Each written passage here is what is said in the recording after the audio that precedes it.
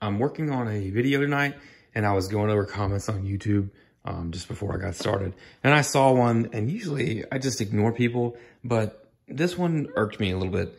So the comment was, those toolboxes don't have ball bearing slides. But literally it says ball bearing if you had paused it and read it. And the comment was in regards to the workbench video. I said, hey, check it out. They have 2 ball bearing slides. And you said, your Craftsman boxes don't have ball bearing slides. But look, there they are. And these too. So whatever.